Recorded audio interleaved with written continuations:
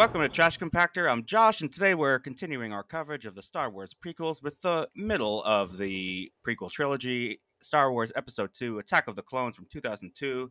Joining me today is Russ. Hey. And Fry. Hello. So let's get right into it, guys. Attack of the Clones. What are your memories of seeing this the first time? Do you know when you saw this the first time, Russ? I have no memory of, of seeing it in the theater. Very little. I know I really? did. Yeah, I know I did. I think I still had the Phantom Menace hangover, so I don't know if I remember this film, or I know I don't remember Revenge of the Sith almost at all. Yeah, I had very little memory. I think I was excited for like the Jango Fett situation that I knew was going to be happening. I was pretty pumped for that going in. That's all I really remember. Yeah. So if you don't remember seeing the movie, if you had a chance, you remember this, but do you remember going in to see it? Did you know that it was Jango Fett and not the Boba Fett of it all? Or you just saw the armor in the trailers? That's a good question. I don't know if I'd given up like looking into like movie tidbits at that point. Like, when Phantom Menace was coming out, like I read everything I could, found everything I could. I don't think I don't know if I had already given up at that point or if it was after this film. Might have been before. I can't recall. Oh, that's interesting. That Phantom Menace hangover, as you term it. So that was in like full effect for you then. Like your enthusiasm for this movie, it sounds like, was lower than. Oh yeah, for may sure. Have been previously. Oh, that's interesting. Fry, what about you? What was your first interaction with this? Also, with this text. This text. This year text. This year text.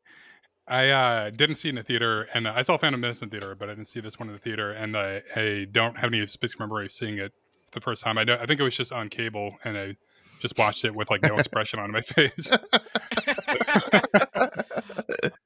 Okay, so that's interesting. So would you say this, like, I guess we're just calling it the Phantom Menace hangover, was also in effect for you then? So that's why you didn't see it in the theater? I think so. I don't think I was like super like specifically down on it, but I just kind of like wasn't a priority for me, and I just didn't have like, I don't know, like I was 17, and like I guess had other things on your mind. Yeah. So I actually recall my first viewing experience. This movie had a premiere. I don't think it was the premiere, but it was screened at the first Tribeca Film Festival. And it was my high school graduation present to get a ticket to the Tribeca Film Festival to see this premiere screening of Attack of the Clones. And I remember, oh God, I'm blanking on his name. What's the guy? Oh God, this is so embarrassing on many levels. What's the guy from Rescue Me, the comedian? Oh, Dennis Leary. Yeah, I saw Dennis Leary there, with like his kids, and he was like wearing sunglasses and looked like very gonna go see Attack of the Clones. He was very put out. Yeah. Yes. Exactly. He was very put out. I love it. So yeah, that's interesting. Like I was still in Star Wars fan mode. I was. I think it's interesting, this Phantom Menace hangover you're talking about. I think that's something that was very real. I'm also wondering the degree to which you think some of the choices made in this movie were direct responses to reactions to the Phantom Menace. Like, I seem to recall this perception, especially when the trailers were coming out, that this one seemed like more action-packed and less, I don't know if it seemed like less silly or whatever. Oh, it's silly. It's silly. No, the lead up. I'm not talking about the film itself. Okay, I mean, in the lead up, there was a perception that it was sort of a course correction. Like, I'm wondering if you can recall a sense of that, or if like you see anything in this movie that may be a response to the reaction from episode 1. Well, there was definitely the Jar Jar thing, right? That was like the Jar Jar of it all. Yeah, I guess he's in the movie less, but like I remember for some reason I remember that like they were almost like yes, he's there, but he's like there for a second. Like there was very much like an assurance like that. Like don't worry, he's gonna be on like at the first 10 minutes. Well, but they didn't hit him on the platform when they could have, so they spared us a early Jar Jar death in this film. Oh, you're saying like in that assassination attempt, like the bombing, like they just could have killed him off? Jar Jar could have been stepping out to meet them and greet them, and just totally like a victim of circumstance, like uh, wrong place at the wrong time. And you don't even like they don't even make it clear. Like it's just like on repeat viewings. Like you're like, wait a minute, is that Jar Jar? They just died there. Just Like, in the distance, yeah. never fully accounted for. Well, but that's interesting too, because I think George Lucas was definitely aware. Well, no, I know he was aware of the negative reaction to Jar Jar, and I know that affected him to the degree where, very famously, his handwritten rough draft for episode 2, the working title was Jar Jar's Great Adventure, which was sort of like, the finger in the eye for the critics and the fans who shat all over Jar Jar. But well, real quick, can I jump in and just ask if his name was not Jar Jar Binks, if it were anything else, would we have perceived him better? Maybe a little bit. Well, it's tricky. I mean, that's a good question. Like, not I can't Jojo help but Boinks, feel- but something. Jojo Boinks. Yeah. Well, yeah, you might be onto something. I'm pretty sure the name comes from something that his son Jet said when he was like a toddler. I know that that's also where the name Gungans also came from. But also, like, I don't think it's that out of line with other Star Wars names. Like, some of them pretty silly. I mean, like, the thing that I keep coming back to, like, there's a temptation to, I mean, I think there's a sense that the names became sillier as time went on. But the thing that I keep coming back to is Greedo. Yeah. It's like, Darth Sidious and like Sleaze Bango and like all those Yeah, things. I was just... But then it's like Greedo. I mean, it's pretty much there from day one, isn't it? Right. For some reason, maybe because we grew up with Greedo, but I feel like, I don't know, it transcends the term greed and becomes a whole I don't know, it becomes a whole new thing. I don't know if that's true, but Well, I think it's also like the Crystal Skull like refrigerator thing. Like everybody hated those parts of like that Indiana Jones movie, and like those were there going back to like Raiders of the Lost Ark, like that like mine train sequence or like chase sequence like was equally ridiculous. The raft falling in Temple of Doom, and like people have a tendency to like, I don't know. I think it's just kind of the way that it's presented in older movies. Like people forgive these things. Well, so that actually ties into something that I think we're going to be talking about in this movie. And it's something that I argued on the Phantom Menace show we did, where I think you're right. I think there is this line of silliness and cartooniness that I think is kept in check by the fact that in earlier days, you had to achieve all of this practically. Somehow you had to physically create this effect, whereas with the era of the prequels and CGI, you can do literally anything, except it's untethered by the need to behave according to the laws of physics. So you kind of end up with this kind of cartoonier, it's like slightly on the other side of the line of like too cartoony, because there are no physics. You have to create all the physics. So it shares that in common just inherently with like cell drawn animation, where like you have to create it all. Like it's not just going to react naturally because it's a physical thing that you're photographing. It's like you are creating everything, including the physical laws that it has to. Yes. And then there's an understanding that behave you've achieved that, even if you didn't do the thing that's on screen, that you've achieved that in some physical way, like whether it's through like models or there's some like there's an understanding that like paintings or whatever. it's like, of course, yeah, like it's some kind of, it's like a science project of some kind that you're seeing / magic trick. Yeah, I mean, it's also like I remember this one thing on the Attack of the Clones DVD very specifically. John Knoll, the visual effects supervisor and the co-creator of Photoshop, he's like reviewing this shot of Dexter Jetster, I believe the character's name is, and he's talking about like the specular highlights and how the like specular highlights of the light are like reading on his head. And I'm just thinking to myself, like, specular highlights is not something you have to worry about when you're photographing a puppet or a maquette or something. It's like when you are creating CG things, you like literally have to create the light too. Right. Yes. And like there are just all these little things that I think we're all subconsciously going to pick up on, whether we're aware of it or not. And that is ever or like CGI effects. I feel like that is always like that's the battle that they're getting better and better at is like um, make it so you don't notice that those things aren't there.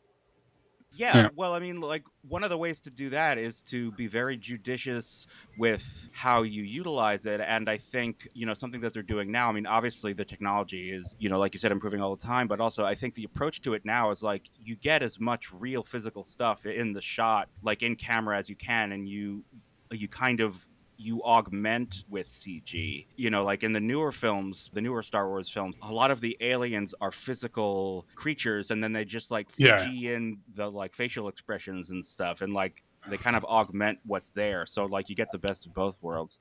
Attack of the Clones, by the way, is I feel like this is like the king of the like dumb physics out of the Star Wars movie. Like there is so many just like falling, like plummeting down like so far and just kind of like gently landing on things, or like when I think when Obi-Wan like throws his like a grappling hook like on Kamino. He's That using the Force. doesn't It's make any fine. sense. No. It's Yeah. force. It's force guided. Force guided. Yeah. Force landing. But If like they- the way that he's reacting to it though, like his body, like I guess maybe oh, he's that I agree with. controlling his Yeah, own body. yeah. Some of the physics are really weird on the swinging portion. No, yeah, and like Padme, I know has several falls that seem to defy the laws of physics, and yeah, it's like things just don't really have like a weight that you would expect them to have, and there's like I'm getting really ahead of myself, but I do think the CG of it all, and this is not me condemning CGI as like a concept. I don't think it's not a good thing. I just think that it has certain drawbacks and good uses and certain less good uses. And I think both of those are on full display in this movie. And the other thing, too, is that this is the first feature film shot on high definition video. There was no film, I believe they call it image acquisition in the biz.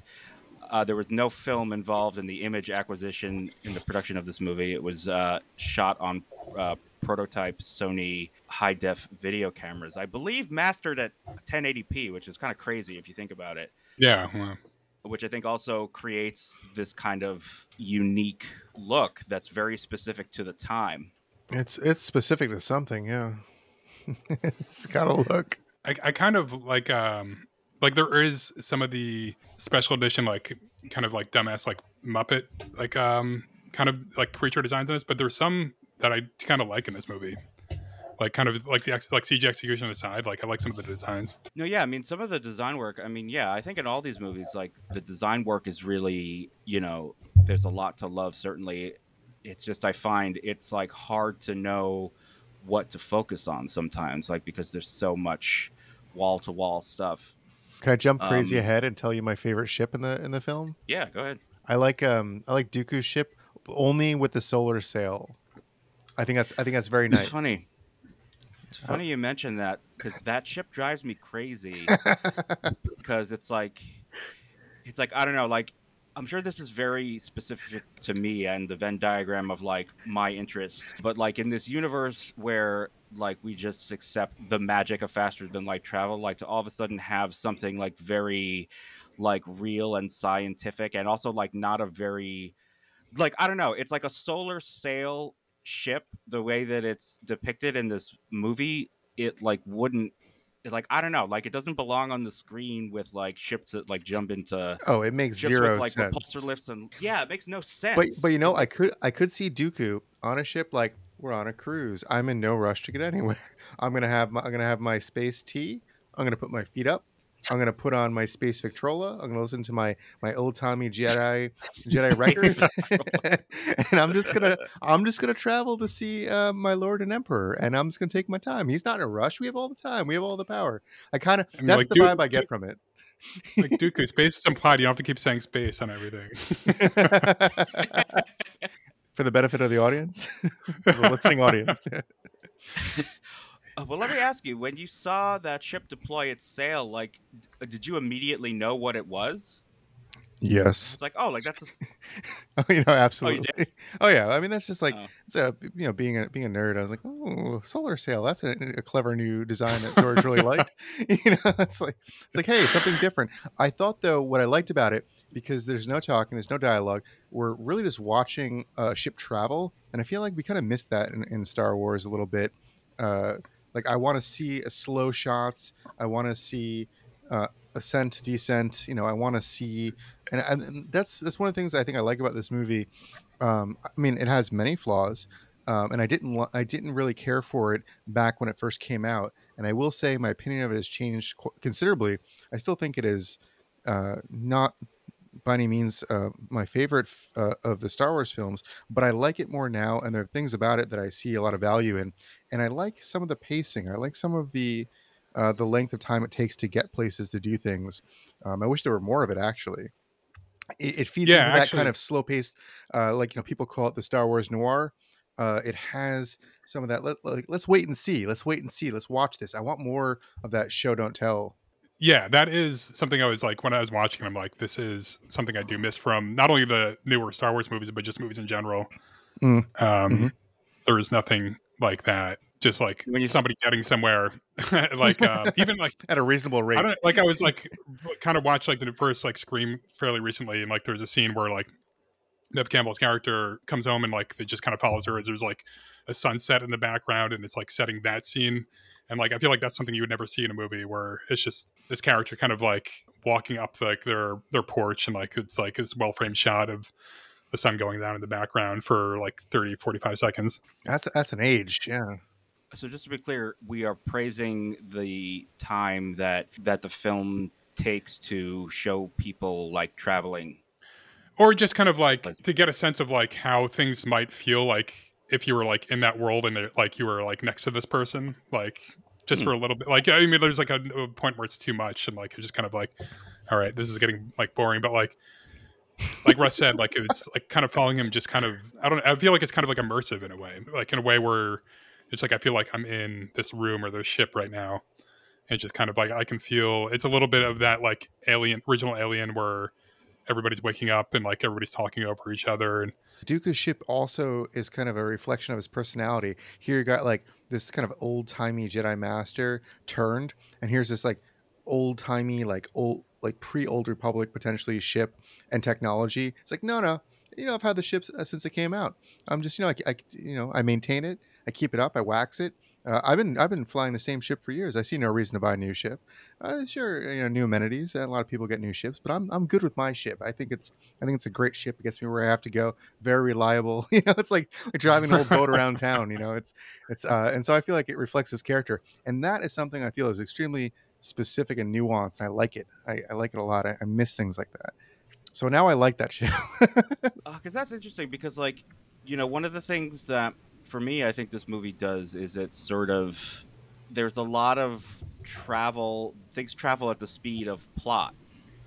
you know I think like when the Jedi show up miraculously at the end and save the day, it's sort of like when they were on Tatooine that they're like so much closer to Geonosis than from Coruscant, so like they have to go, and it's just like I don't know. I mean, one of the things that is always kind of tricky in these movies, and try not to think too hard about, is like the speed things travel and how big the galaxy actually is, because like sometimes they travel around the galaxy, like it's New York City, and sometimes they travel around the galaxy like it's, the entire planet. And it's like, well, wait, is going from this planet to that planet like going from one borough to another, or is it like flying from one country to another or a continent? It's like, I wonder why if that's part of the reasoning why things tend to take place on just like the same few planets more and more. Like, well, one of the things that you could be picking up on, it like might have to do with the fact that so much of the plot hinges on the physical separation of the leads, and it's like, okay, you are going to travel here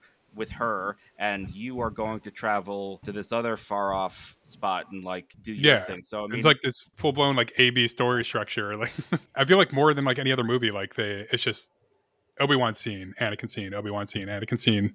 Yeah, I mean, it is kind of interesting. Like we noted this in the Empire Strikes Back pod we did way back when. That's the only other Star Wars movie that I can think of that, like, very specifically and deliberately separates the characters. And it kind of does a similar thing to the point where I almost have to wonder if it was knowingly done this way. But sort of the two characters that have to fall in love are sort of separated together. And then, like, the Jedi has to go off and do Jedi stuff all by their True. lonesome.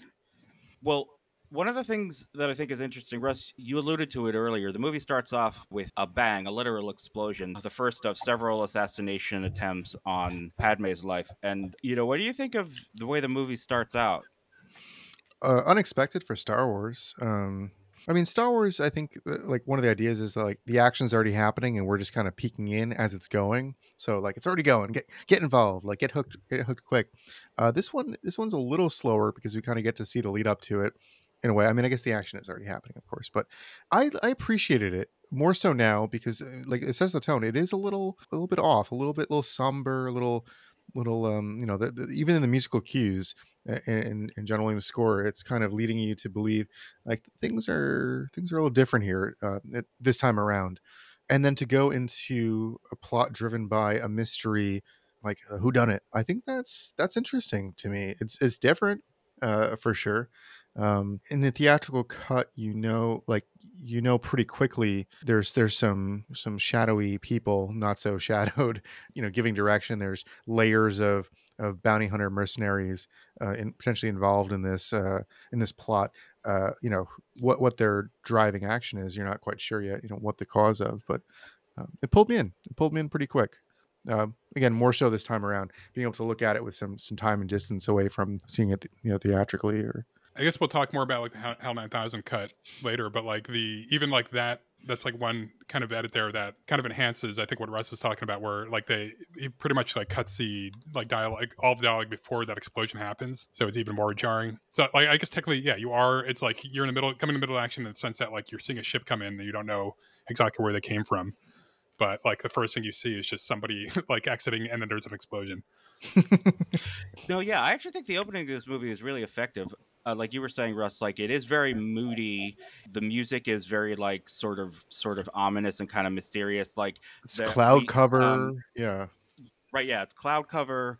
I think it is more effective in the HAL 9000 cut for the benefit of the audience. So HAL 9000 is a fan editor. He's been a guest on this podcast a couple of times, and he has a fan edit of Star Wars Episode 2 that I think I've said several times on the podcast. Like, his edits of the prequels are my go-to versions of the prequels, because I think they do things like you said, Fry, where he nips and tucks, and, like, he took out the dialogue where the characters are just sort of stating the obvious, and removing it actually really enhances the effect of what's actually happening in the scene. Yeah, that cut makes this a straight up good movie, I think.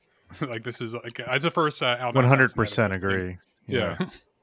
No, yeah, which I think, really says a lot. I think it really speaks to the fact that the devil really is in the details. Like, there's a good movie in here. Yeah. And I think, the existence of the HAL 9000 edit of the movie is really testament to that fact. It's like, that version of the movie, to my mind, is like a good movie. Whereas I think the theatrical cut of the movie, it's sort of, there's a lot of good stuff, obviously, because, like, the HAL cut is just working with the raw materials of what was in the theatrical cut. And in that beginning, when the Naboo, I don't know, like, luxury diplomatic ship is cutting through the clouds, it's like one shot and you see this like a really wide wingspan. It's got this very, like, steampunky looking thing where you see Coruscant, totally clouded up, and it's just, like, really magical. I'm like, no, that is the best looking shot you have. Like, linger there. We haven't seen, like, a future city, like, with the total cloud level, like, masking the whole city.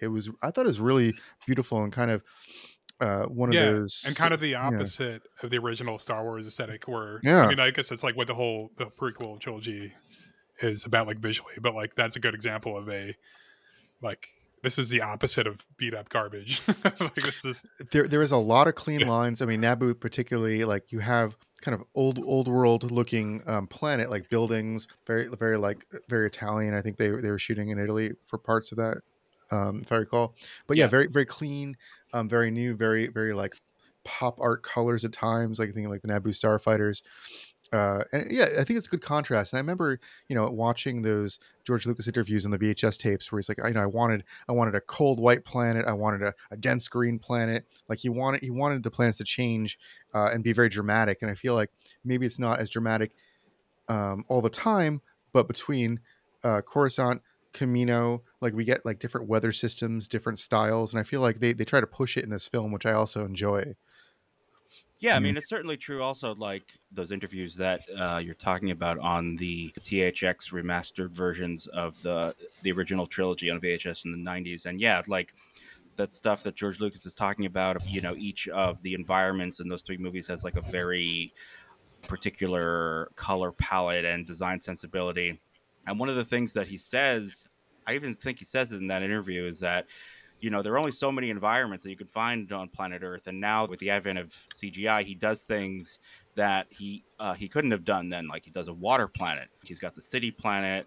I don't know what you would call Geonosis at the end. It's sort of It's like like Monument rocky. Valley planet, like Yeah, it's yeah, yeah, like like the Western yeah. planet, dusty, rocky Um, Western, It's kind of spaghetti Mars, Western. basically. It's John Yeah, Carter of Mars. oh, that's actually the yeah, best description. Yeah, yeah.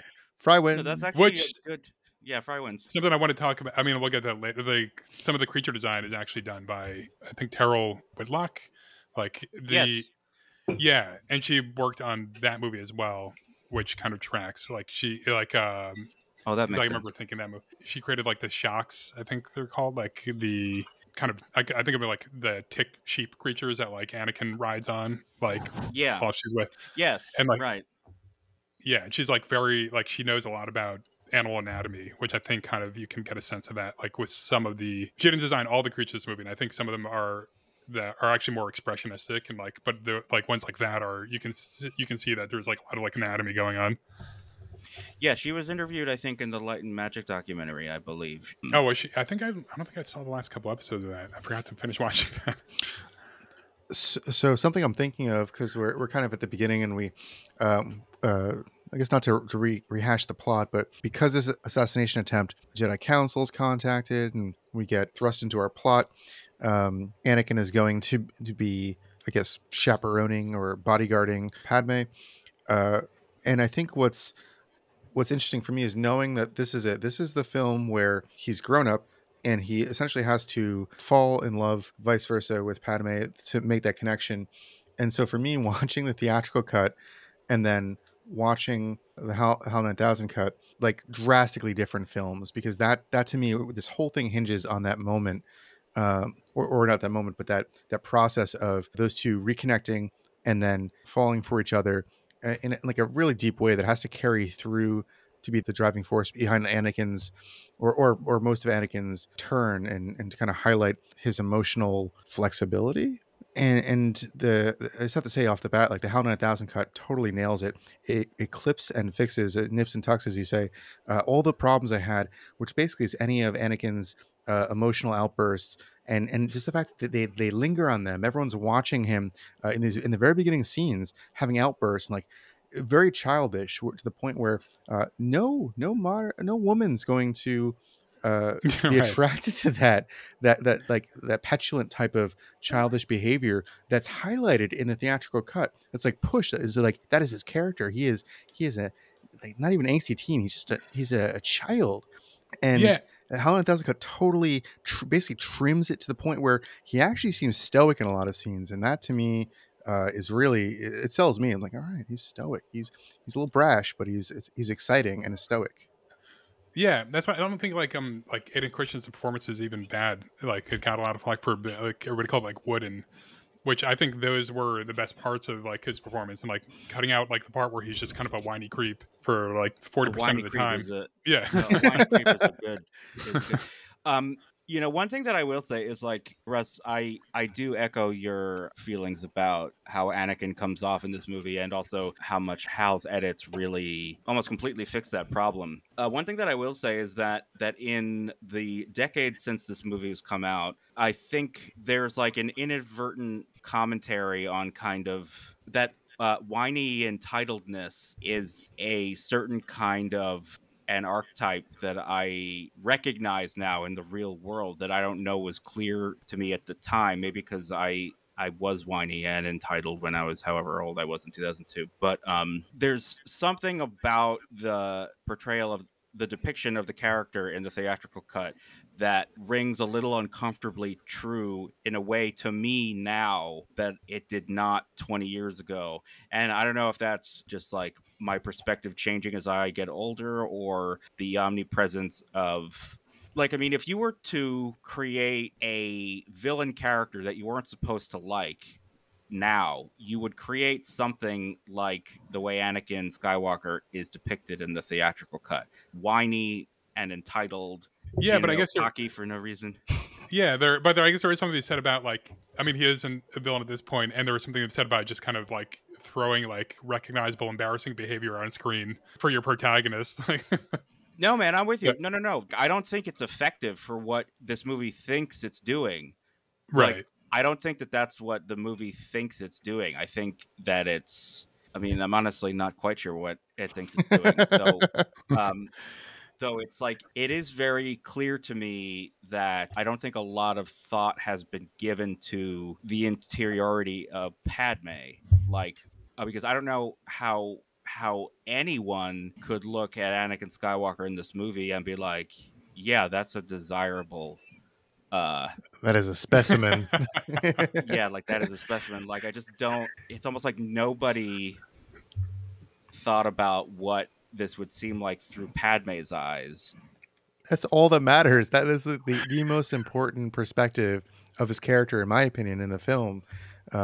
Yeah, but Yeah, which is interesting because I think there's something to like, Star Wars has always been touted for its depiction of strong female characters, and while I think that's true in a sense, like yes, but the movie's not really concerned with, like I said, the interiority of these characters. It's like the movies aren't told; these aren't stories about the women. Like the women are just there as like supporting players for the men. So like what they think or how they feel is only important insofar as it affects what the male protagonist feels. And that's it. Like I feel like it's interesting that the Hell 9000's fix for that is to kind of remove, I guess, the interiority for Anakin, but just kind of like a lot of that attitude and his perspective. Because like one of my favorite kind of major changes is the that kind of romance section where they cut out the fireplace. He cuts out the fireplace scene and like and it's just that kiss that I think he changes it to nighttime, and it's just like a 30-second scene of the kiss that like is cut off, and it's just like very effective. Everything is communicated, like the kind of the passion of romance between them, and like even the fact that he dims the scene kind of like makes their expressions like a little bit more passion filled, and it's just kind of like that's all you need to know. Like, and you don't have interiority for either of them. Like, you just understand that these are two people that are falling in love, and like, and it's just an insanely economical like kind of change that like he cuts out like just almost all of that whole section, and it's so much better. I gotta say, if you want to really like score some points and really connect with your partner or maybe someone new in your life, you need to get away to Naboo. Like that is the date destination. You got this like island Airbnb going on. They're having picnics. It's really like that's it. They're in this big field. It's like a Monet painting. That's a romantic destination, Naboo, if I've ever seen one. It's like nothing could be helped. Like even if he's a petulant child in his behavior, you get out to Naboo and things just change. It all just falls Melts away. away. Melts away. Well, yeah, like what you said, Fry, is really true. Well, what both of you said, like the romance plot is so much more effective by leaving things unsaid and just like letting it play out with looks and without the dialogue. Yeah, and also the scene with Padme's family was great too, because like that, I feel like it's almost like cribbing from like a rom com where like it's just like you're seeing it through a family's eyes, and like so like we can tell that he loves you or like he's into you. Like they're looking out through the window, like it's such like a rom com scene, but it works so well because it's just kind of It does you're the seeing heavy an outside lifting. perspective of like their relationship. Yeah, well, it's interesting too because it's also like, you said before that we sort of lose Anakin's interiority, but like I don't think we do. Like I think what happens is by cutting out the dialogue, you put the two of them on an equal playing field, Right, right. and I think you infer the interiority Exactly. rather Yeah. than like you're hearing one person sort of like vomit out exactly what he's feeling and thinking, and the Right. other one is like, what are you doing, stop it.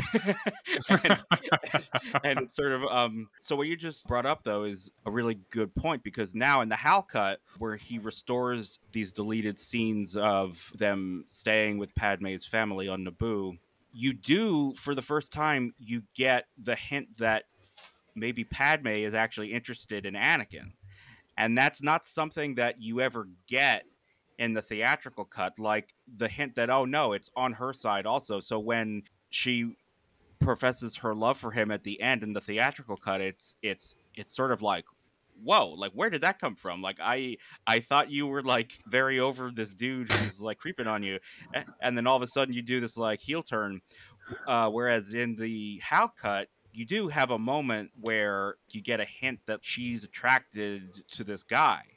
Yeah. And by the way, I like in the theatrical cut the way that they get around that is that they have a scene earlier where she's like, "We can't do this," and then like, so then like when she professes her love for him like later, he's like, "What, really? I thought you said that," and it's just kind of like, yeah, that's what we're thinking too. Like, what, really?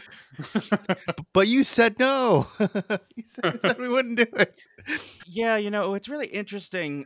I think comparing the Hal cut to the theatrical cut is actually really profound in what it reveals, because like if the only change he made was the cutting out of certain bits of dialogue, how much more effective that makes the scenes that like the dialogue is supposedly working in service of. It's an interesting thing. Like this isn't a problem that just this movie has. It's like when a writer is writing a movie, they need to express ideas and communicate ideas through the words on the page. Like someone needs to be able to read it and clearly understand what's going on, and like you do that through dialogue, and then you shoot it that way, and then like usually what happens though is like you realize, oh okay, like now that I'm seeing it and I see the expression on the actors' faces and I see the physicality and I see what's going on, like we don't need that line in there. Like we can cut that line.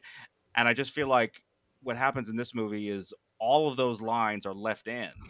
So it's sort Yeah. of like, and that happens a lot. It's like, you'll have a writer will like write out a whole monologue for a character to say. And then like, you get on set and the actor's like, I mean, I'll say this, but like I could just convey all of this in like a look. And it's like, Yeah. oh yeah, you can, can't you? I can. So one of the tricky things about translating a written script to the screen, through performance, through shots, through editing.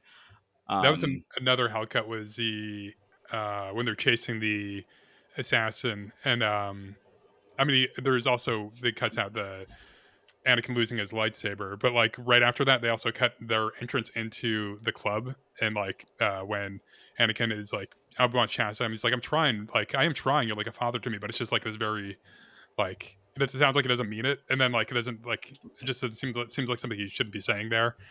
And that cut just works better for that for other reasons too, because like there's like 20 seconds of like their point of view looking around that's just kind of like a weird pacing thing that he fixes. But I like that they cut out that line about the father, because he says that later on to Padme in a very like much more emotional moment where it's just like, Yeah, oh, like where he actually where does it sounds like, where it sounds like he means it. It's like he yeah. won't say it. He wouldn't say that to Obi-Wan's face, Yeah. but like like when he's emotional, like he admits it to her. Yeah, it's just really incredible. I think it really speaks to the power of editing and how less is more when you compare these two versions of the movie. Russ, you said something about how this sort of like Star Wars noir, and like it really is like the extent where like the beginning in the clouds is like a very like noirish sort of a thing, and like playing with light and stuff like that, and like obscuring things with the fog. There was a Vice documentary series that came out last summer about the making of Star Wars. I happened to be rewatching it recently because that's what I do in my free time. I rewatch things about the making of Star Wars that I've seen already, and it And one of the interviews they had in that was with Jonathan Hales, a writer who wrote on Young Indiana Jones, and he's credited as the co-writer for this movie.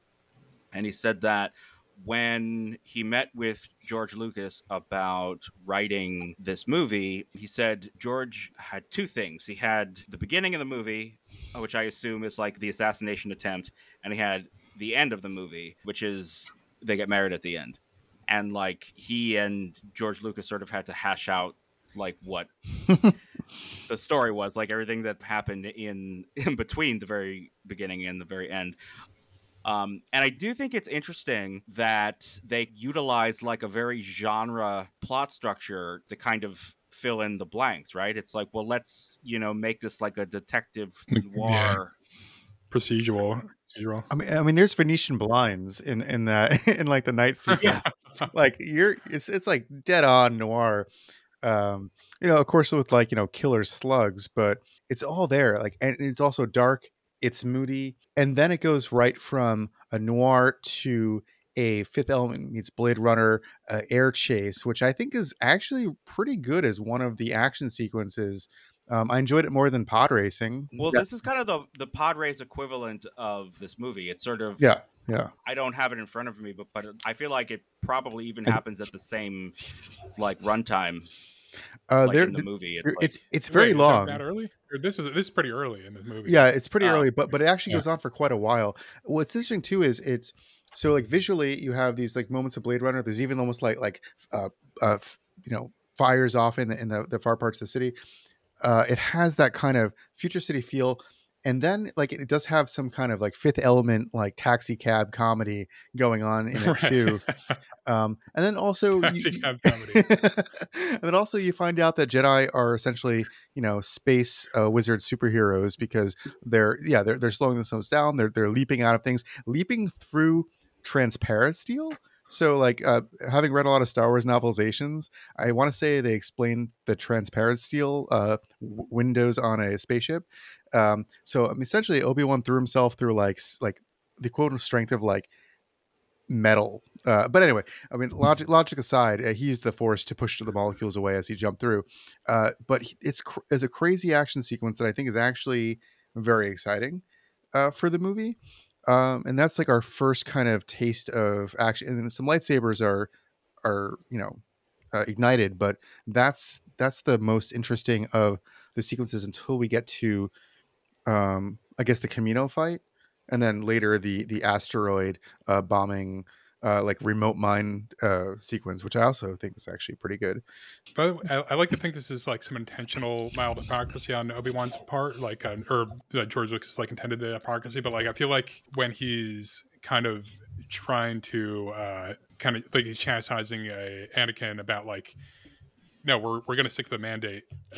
Like investigation is not part of that. Like we're not good. Like we're just protecting. But then like once like the assassination attempt happens with the slugs, the first thing Obi-Wan does is jump out the window to completely leave the person that he's supposed to be protecting to chase down and find out who this is. Not only that, but it seems like it's happened before because Anakin's like, all right, let me go get a ship to go catch him. Like it seems like Obi-Wan is like this is his first move. Like I'm jumping through a window anytime. Like defenestration in Star Wars is like essential. No, and it's also interesting too to go on like the intentional hypocrisy thing because so Obi-Wan, he doesn't skip a beat. He jumps right out that window without knowing what's on the other side. Like he jumps without looking. And then minutes later, I mean, Anakin more or less does the same thing when he jumps out of the speeder. And then Anakin's like, I hate it when he does that. It's like, you just did the same fucking thing. Yeah, but I like it when I do it. Just I just hate it when he does it. Yeah, right. Well, do as I say, not as I do. Yeah. Yeah. Well, and there's this interesting observation that friend of the podcast Chris made on the Phantom Menace episode that he thinks that like one of the things about the Obi-Wan Anakin relationship is that it's not really so much father and son. It's they're more like brothers, and Obi-Wan is more like a child raising a child. Yeah.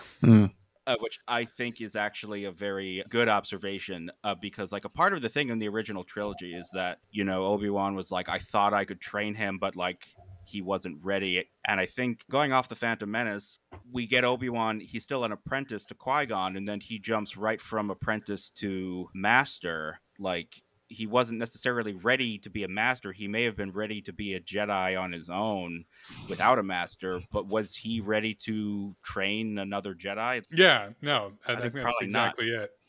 And like, I like I think the kind of elevator scene at the beginning supports that, because like when I talk about the Gundark nest, and Yeah. like, because first of all, I love that, because I think that's like one of the scenes where Ewan McGregor has a fake beard because he was like filming a black dog down.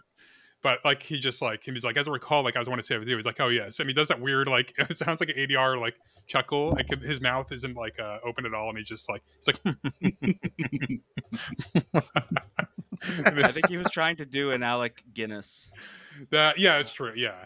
Yeah. But like, I don't know. It's like, but it's in that case, like, instance, it comes off like very condescending and like. No, but you know what's funny though? You just made me realize, like, there's another scene, there's another exchange between them where Ewan McGregor also has like the fake facial hair, so it was also obviously in the reshoots, and it's another example where he does like a very clearly intentional Alec Guinness impression when he's chastising Anakin outside the club about losing his lightsaber, and he's like, "Oh, this right. weapon is your life," and it's like, so you're making me wonder, like, I wonder for the pickups if Ewan McGregor was like, oh shit, like, I forgot to put some Alec Guinness in my performance. Like, I could do that now. I'm just going to be all Alec Guinness in all of these reshoots. Let me front load this. The lightsaber scene is funny because he's like, I forget how the order of the lines go, but like, he says that, and then like, Anakin is like turning around to go in, and he like kind of stops him to like say something else. So he's like, wait, I'm not done yet. He's like, I think it's because he says like, he went in there to hide, not to run. But like, it's just like an essential like kind of like piece of information. He's just kind of like, no, listen to me. Like, we're going to stand here and you're going to listen to what I say before we go in there. Yeah, it's what do we think about that club scene? It's like, I am literally looking at it right now. I mean, it's obviously supposed to evoke the cantina scene, like what with the de-arming of the patron. Let me say this: I keep on freeze framing it, and I just saw. I know what you're freeze framing on. No, there's actually a character. She's wearing Daisy Dukes. Like, she's just like the outfit. So the production design in this film is like 50-50. Sometimes like that's actually really good Star Wars. Sometimes it's just a coffee kettle in a diner, like on a counter, or regular chairs from like a vintage store. Like, it's wild. Yeah, no, there was just literally like an IKEA chair in like Padme's apartment. Yeah, it's really like, sometimes it's amazing, and sometimes like, we just need a chair here right now that looks futuristic. But in that club, because it's shot in what I call the prequel style, it's these really wide shots where everyone's kind of standing in a green screen space, and there's no density on the top and bottom of the frame in a lot of shots. You know, they try to block it in a way that builds it, but there's no like fog in there, because I don't think the fog would have worked, like a fog machine would have worked well with the camera, and that's part of the issue. That's my guess. But the outfits in that club are just regular like jackets with extra pads on them. Like, it's really not as exciting as the cantina. So I would say not great. Like, overall. Pulls me out. It's also, you know, I'm of two minds of this because there's a Star Wars YouTuber who complained in the last episode of Andor that like you could see a wall was made of like bricks, and everyone was like, you fucking moron, like, it's a brick. This guy's got cargo pants.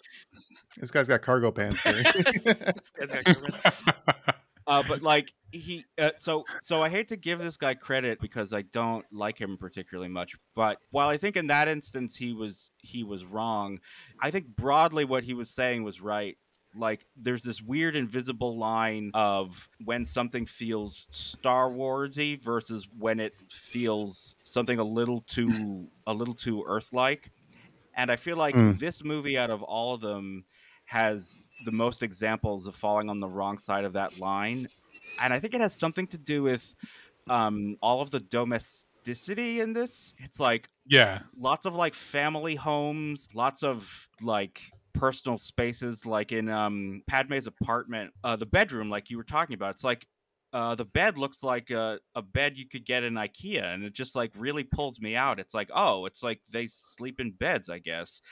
And it's like, well, it's like, I mean, yeah, of course they sleep in beds, but like the line that these movies have to ride is like, you're not ever supposed to be thinking about the kinds of beds that they're sleeping in. Yeah. You know, like, which I think is the point in like just like having a more or less regular looking one. It's not like a crazy space bed, because like that would also pull you out of it. True.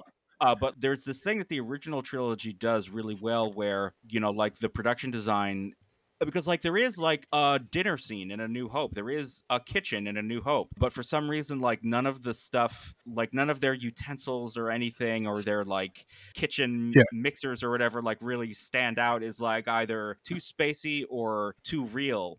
It's And more like like the people in this universe like don't have the same quite the same like thought patterns of us, that like we wouldn't think. Like it's just weird that they would think it's just like, what do they have, like MDF wood? Like what? This like is the diner I don't problem. like. The diner has diner stools, and it looks like diner problem. It looks like a retro diner, and like it really should look more like a cantina. It should be more utilitarian by far. It has, and even the waitress looks like she's a regular American diner waitress. It's like her outfit, and I just think it really, like, I know that a lot of complaints, and I think Hal cut a lot of the diner down, started later when Obi-Wan's already sitting in the booth. It really does not fit Star Wars. Now, the idea of going to a diner is great. I think it's better in the truck stop and Spaceballs. And it doesn't fit. I will backtrack though. I did say that the person was wearing cargo pants, and I just think it was knee pads that look like cargo pants, because Boba Fett has cargo pants. So Star Wars, It was very big of you to correct yourself. Star Wars has pants and pockets and pouches, and that's just the way it's got to be. You got a lot of space stuff put in your pants. All my space stuff.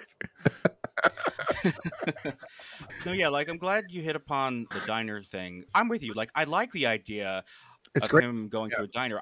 I even like the idea, the larger idea, that Obi-Wan is like friends with this like random short order chef from this this like seedy Right. whatever. It's just like, it's just really in the execution. And again, like I get that he's clearly going for a like a very heavy American Graffiti homage here.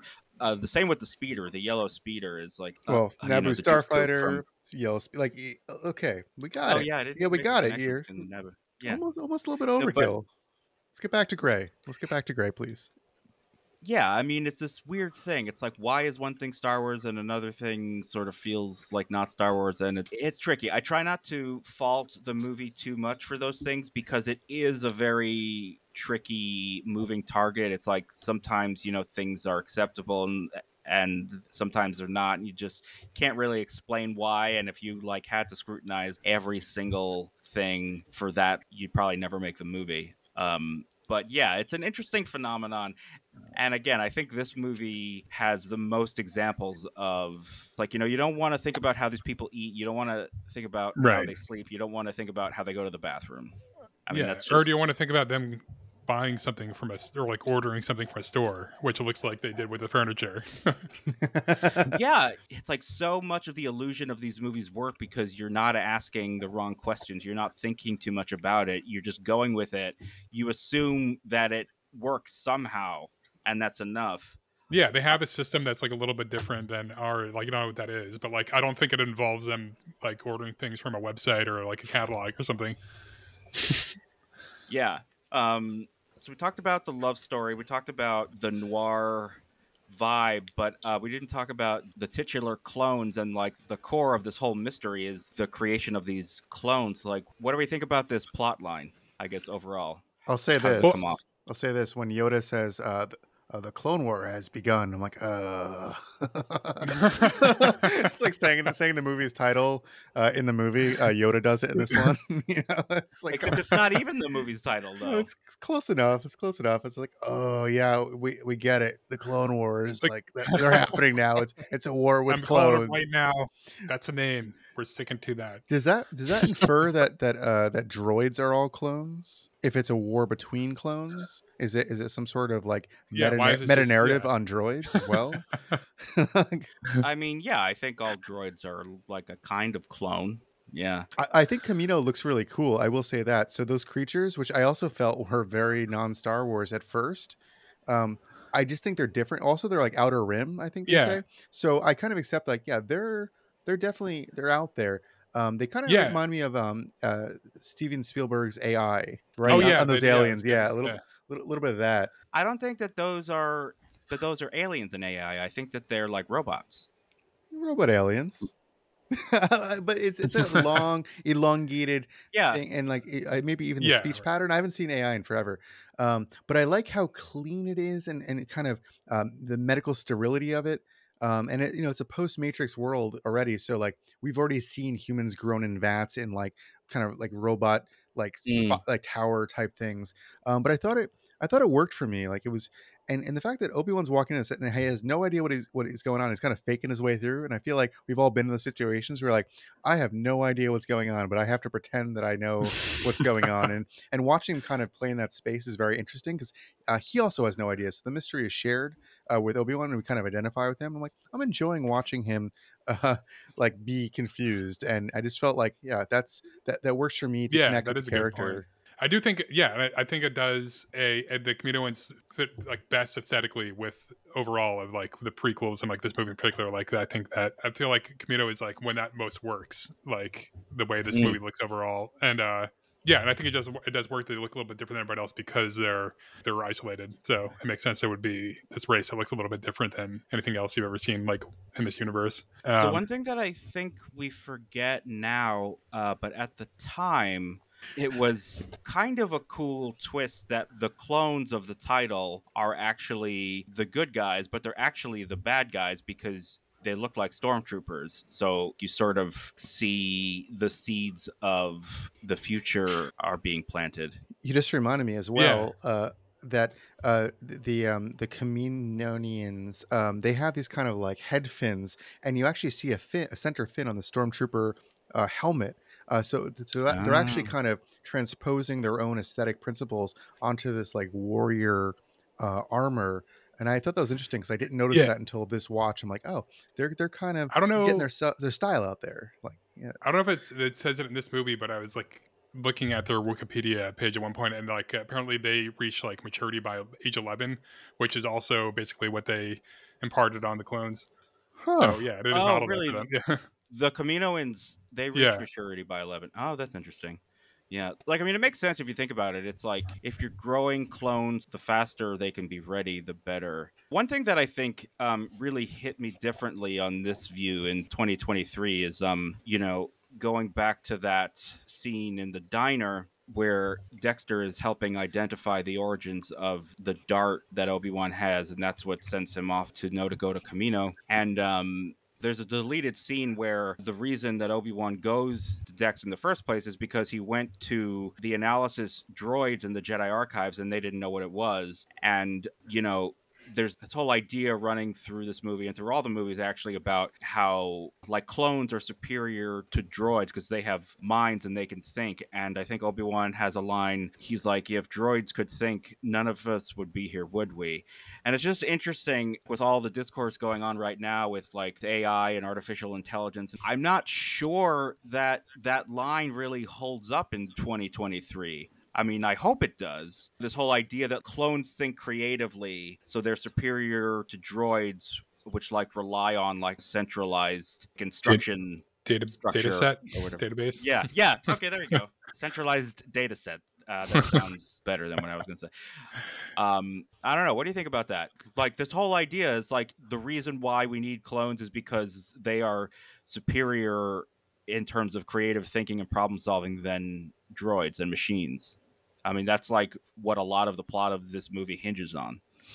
I think it might be cheaper to grow clones than to harvest raw material metals to make droids. Possibly, I mean, it's like, yeah, just growing it and giving it some gruel juice in a tube. Like maybe it's more cost effective, and the idea that the creative element of the brain is just kind of like, sure, why not? It might just be a cost maneuver. I think. I don't know. No, but that's not what the movie is saying though. Like the movie is explicitly saying that like Oh, I know what the that movie's saying. clones. I just think that's crazy. I don't know. Oh, well, no, I mean, I'm asking you about that idea. I, I I guess I dismiss the idea that like clones are a good idea for like mass warfare. Like I never Right. I see it being problematic, but I guess they've changed the brain chemistry enough where they're more like submissive in certain ways, like to act as some sort of like a beta follower. I don't know. And I know there's different like leadership levels too in the So it's clone. weird Yeah, they're making them more robot like or AI like. they're programming But then them, they're saying that the benefit is the benefit of like creative human mind. but you have to But feed they're them. theoretically removing that. Like that's not like a clone. And the way they're doing it is not like the best way to go about getting a creative mind. Yeah. It's true.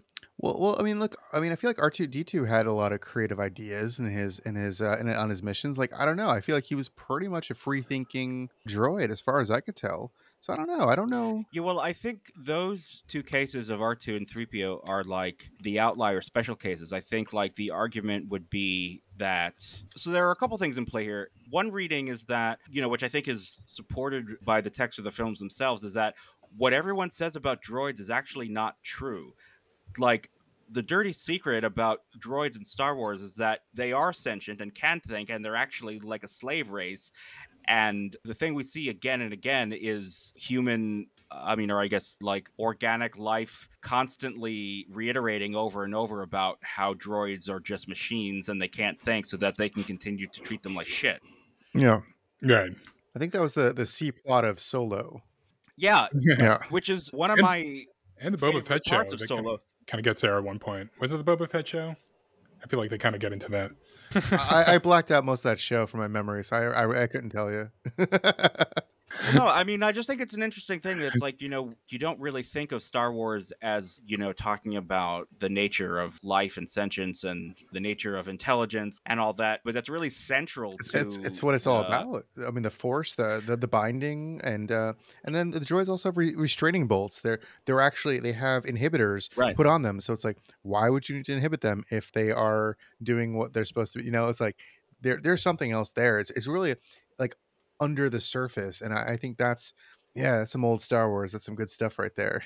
So, well, it's really interesting too, because like, so they're making these droids and they're pretending that they are, not as alive as they seem to be. And with the clones, they're trying to make them more like robot like. Right. I have to imagine that there's something along the lines, like some economic reason, like you were alluding to, Russ, like why creating clones is like more favorable than like you were saying, the mining the raw materials and creating all the droids, because like you're really asking for, it's like, think about the discourse about AI, artificial intelligence, like the nascent version of it that we're experiencing right now, and all of the moral questions that arise. But like when you create a whole race of people for the explicit purpose of fighting and dying in war, like that seems like a much thornier moral can of worms that you've opened up for yourself. Well, that's Blade Runner. That's the replicants. They're built for off-world mining and for battle. It's like yeah, this could potentially go there. But I was thinking too, though, they're feeding all those Boba Fetts, and they're all they're all eating. They're in like the cafeteria. That's not cheap. Like they're probably eating a lot. Yeah. But I was thinking about this. Like if you blow a droid's leg off, like it can still crawl around and stuff. I think it's the human like determination, like will to survive, that would give you an advantage in the field of war. Like if you were to shoot at them, it's like the teamwork. I think the teamwork aspects more so than with droids. I think there's a certain component of that kind of humanity that would give them an advantage that would make it worthwhile feeding them all and growing them in the Yeah. first place. But how much is that there with their like genetically engineered brains? Like, Also I fair. guess that's Yeah, there. Yeah. I couldn't tell you. You know what you just made me realize they're probably eating on Camino is fish. It's all fish all the time, and it's It's all probably sushi. yeah, it's all sushi and probably some sort of like Real good sushi on Camino. That's another tip that he got from Dexter. wildly fresh. While you're on Camino, you should get some sushi while you're on Camino. It's really fresh. Um, It's all, but you know what also bums me out? The fact that we've had Mon Calamari in Star Wars. We have all the Akbars, and we never like they didn't want to do it for Phantom Menace. We never got to really see them. I know people are like that must be delicious, but there's like you're on Camino and like what's under there? There's got to be wild like creatures under the water too. So. And we never get to. They never explore the ones they've already established are water-based creatures, and it kind of bums me out. But Camino itself is really cool, and a fight in the rain also I want to mention. Jango yeah, Fett. that's a cool fight sequence. That's a Yeah. cool fight Yeah. sequence. Like that actually has a physicality that I think, you don't really get a lot in Star Wars. Like at one point, they go hand to hand, and I think that's pretty cool. It's pretty cool to see like a Jedi and a Mandalorian duking it out in the rain. I think that's a pretty successful sequence. Let me ask you this though: it's established that Beskar later on in current iterations of Star Wars can deflect like a lightsaber blade or a blaster, but I don't think that concept existed in Attack of the Clones. I don't think he used like his gauntlets or his armor to deflect a lightsaber potentially or blast. So, because like a Yeah, I Mandalorian don't would think be so. perfectly equipped to battle a Jedi wearing the most defensive armor to stop any of their attacks. So, but it also shows that Obi-Wan, as powerful as he might be, is not really super he's not like pulling things and throwing them. I feel like Jedi like are easily beaten in this film, like in battle. It just shows that they're kind of not the most amazing warrior that I would have assumed that they'd be, like unbeatable. Like you have a phalanx of Jedi, like you can't beat that, and they almost get beat. So I don't know. Well, I think what happens is like the thing with the droids, and I mean, arguably this happens a couple of times. It's just sheer numbers. It's like Jedi can be overwhelmed if you just like throw Yeah. hundreds and hundreds and thousands of droids at them. I mean, like which is true, and arguably the same thing happens in the next movie. Isn't Mace Windu was maybe misremembering the line? Did he say like we're not warriors, we're Yeah, we're keepers of the peace, not right soldiers. soldiers? Yeah. Yeah, I mean, I don't know. Like, does this idea come off, or is it like more of an intellectual idea? The Jedi can't fight because they're not an army, can't use droids because they're susceptible to. So, I mean, in the first movie, so I should give George Lucas credit. The first movie makes the case for why droids are ineffective because all you have to do is blow up the control ship and then they all shut off. So I think, having successfully demonstrated the weakness, that creates the justification for clones. What do we think about? I'm a little confused about like. So this whole thing is that somebody secretly ordered the clone army 10 years earlier, which just so happens to be the amount of time that has passed between episode 1 and episode 2. So are we supposed to infer that Darth Sidious's plan to, I don't really know what his plan was actually, but like his plans were foiled, or they weren't foiled in episode 1. His ultimate long game was to create this war under false pretenses in order to establish his power. So he ordered the clone army secretly. That was my assumption. He preemptively ordered the army to be ready for when he would need a force to go up against the Trade Federation armies. Yeah, exactly. To allow Emergency War Powers Act to give him full control. Or I think what it says show Tales of the Jedi. Did you watch any of that? I did not. No. Because I haven't seen it either, but there's apparently that specific that are answered in the episode of that show. And it's like Count Dooku is the one that orders it, obviously through like under, but specifically he's like technically he's the one that ordered.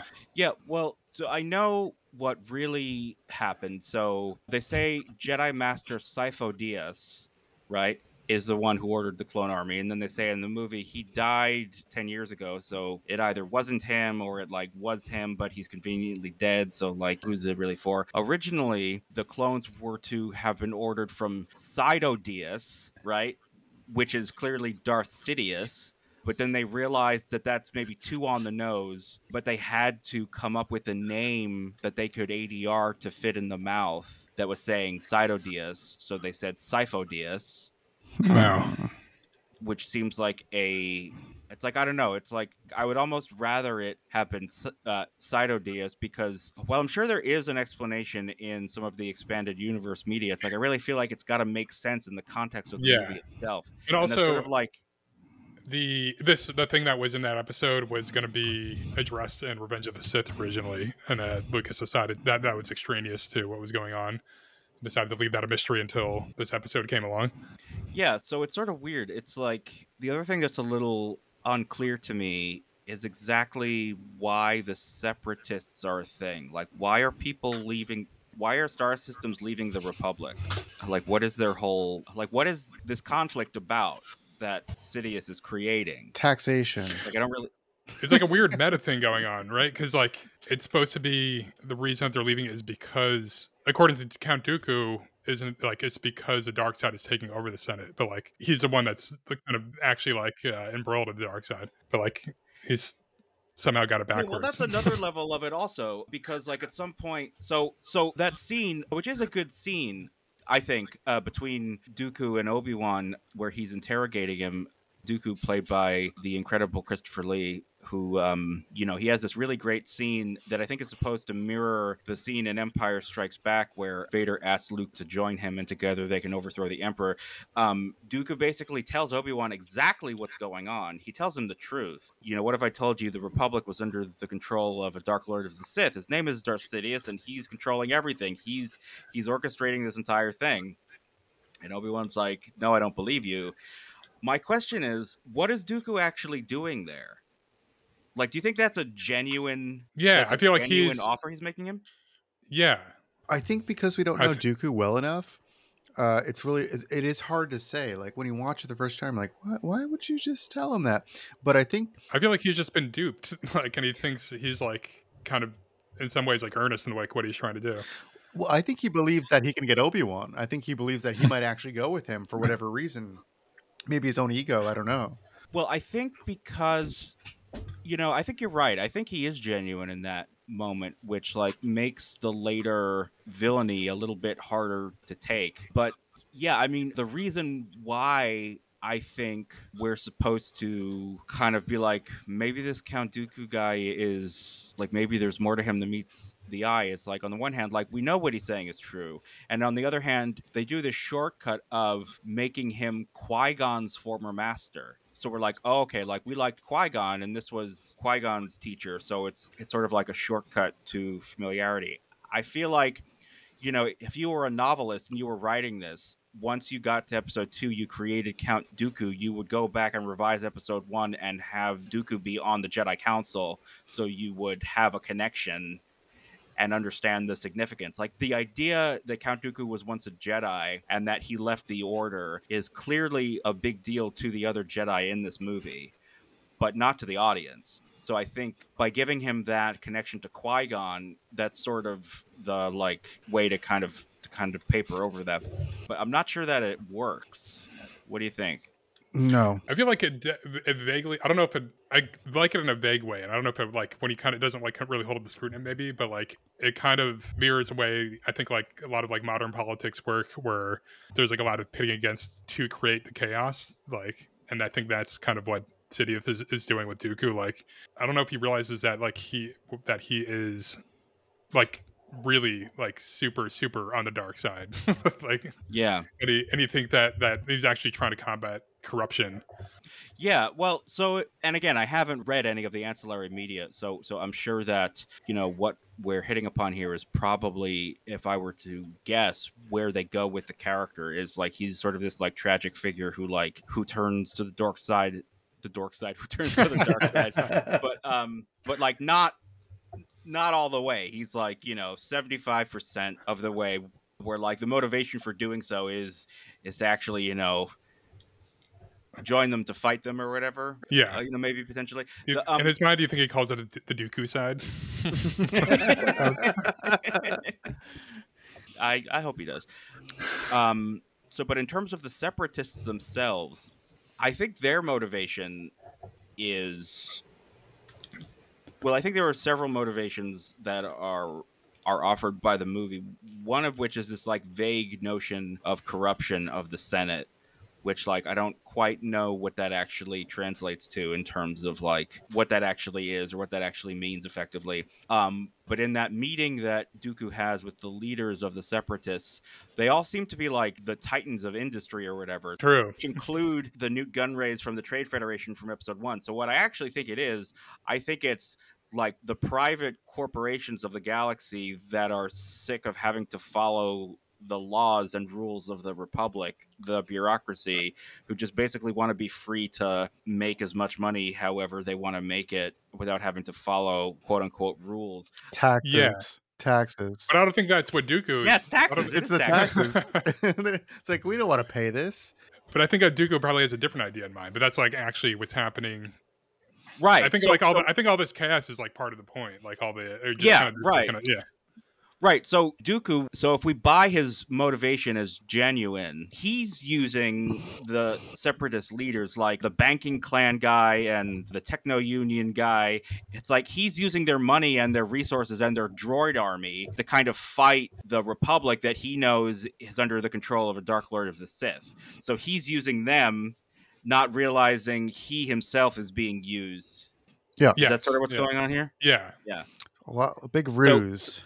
So clearly that stuff is there because we were just able to tease that out. But I have to ask, and I kind of said the same thing on the Phantom Menace pod. It's like, is that clear enough, or was I just too young to understand that that's what was going on? I'm not sure it like really comes off in the movie. But then once you watch it, it's like, oh, the guy literally says, "I'm a banker," and like the other guy, he's like, "I'm the factory owner." I mean, basically, is what they're saying. So it's like, I don't know how much more obvious he can be about a political cartoon. Yeah. I think like it's not clear enough in the sense that like that's the idea that I vaguely got, but I like was trying to figure it out kind of like we're doing now, and I didn't even really get to like a concrete answer. If I'm like, wait, do I have that right? Like, I just don't understand if I like that's kind of the general idea that I got from it, but like it wasn't clear enough that I was sure that I was right about it. So maybe it isn't clear enough.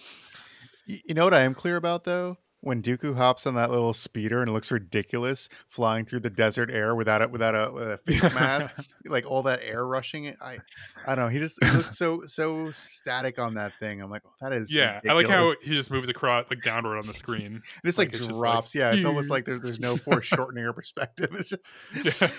But yeah, I think I do, to go back. I do agree. If we knew more about Dooku, I really think he had to be on that council because his turn would actually have weight, and therefore, and the only thing that's a little strange is asking Obi-Wan to join him. It's a little bit strange because you don't know enough about Dooku to know where he actually stands. You don't know enough of his background. You don't know his loyalties, and so it really doesn't work. Vader, in Empire, you start to there's just some push pulls. Like, no, there's good in you. That there's a chance that no, he could turn Vader, and that together they could take on the Emperor. That you could believe because there's enough established. But Dooku, it doesn't work for. It's too forced, and I didn't care for it. Yeah, but I don't think any of that stuff is established though at that point. Like when Vader says it, you're like, whoa, like what? It's like, why is he saying this? And then the revelation that he's actually Luke's father, it's like, oh, well, that makes sense. But so like he's at the time when he says it, yeah, I agree. But there's still more investment in the character for me to even go with it. Sure. Yeah. And Dooku's still too fresh. Although Christopher Lee does play someone I would listen to. It's like, all right, that's threatening. Yeah. That's another reason why he cast Christopher Lee. I think, you get someone with the gravitas who, like, it's like replacing Darth Maul, who was, I think, one of the more successful aspects of the Phantom Menace. Yep. Clearly an iconic design. How do you top Darth Maul? I think he did something really smart. He cast a really good actor who you can't take your eyes off of. Instead, he didn't try to like make the new Darth Maul. He was like, no, Yeah. I'm just gonna get fucking Dracula to do it.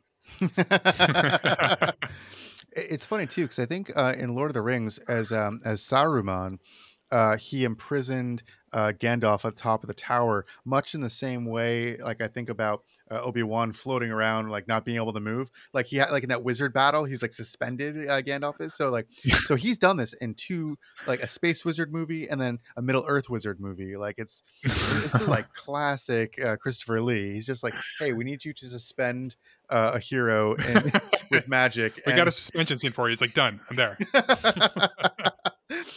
in a rock tower. No, that's actually an interesting point. He plays very similar characters in both these movies. Do you think, I mean, I don't know this, but do you think that casting was just coincidental, or do you think that it had something to do with knowing that he had been cast as Saruman in Lord of the Rings? I mean, similar with like the design similarities that you were pointing out, Russ, with the Matrix. It's like it's sort of inescapable. Like the connections are so strong. I maybe it just has to do with Christopher Lee, just kind of like what he can pull off. Yeah. By being like because he's not like a big bad in either case, but he's like just kind of has gravitas. He's like a compromised man. He's like a he's like not quite. That's something enough. that like you probably need a good actor to not for. be bad. a very tall, good actor. Yeah. You know, it kind of makes me sad because the scene between Ewan McGregor and Christopher Lee is like one of the better scenes in the movie. It's two really good actors who were playing a scene together, and it's like you almost wish that there was more of that. I love when he's like, well, you know, soon he's like, well, it better be soon. well, I have work to do. That actually reminds me. I want to bring up that I never say his name right, but Ian McDiarmid. McDiarmid.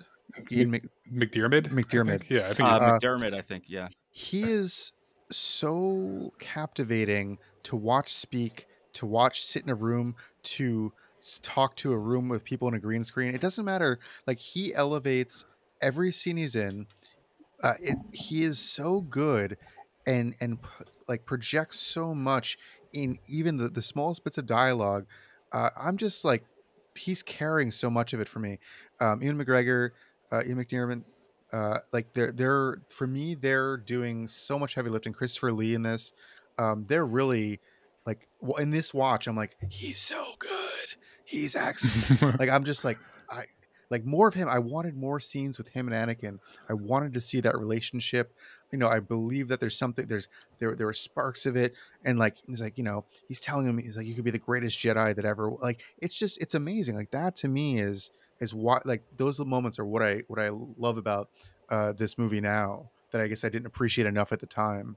No, I mean, Ian McDermott is definitely, you know, an unsung hero of this whole trilogy. Like, we overlook it because he is so good and he makes it look so easy, but like he's really, he makes this character work.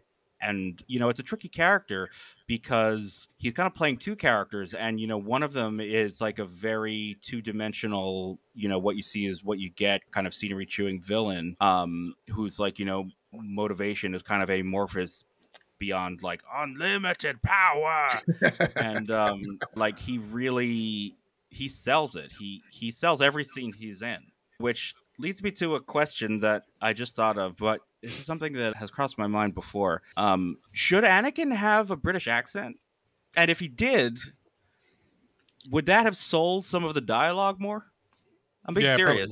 Yeah, no, I think I would have. Right? Because I think that's like, because that's why I don't think, especially once you get rid of like all the whiny stuff, like that Hayden Christensen's performance is that bad, because I think, because that's like what I feel like that's they're going for, is just this kind of like stiff upper lip, kind of like stoic, somebody who would speak like in a wooden way like this, even when he's like grappling with his emotions.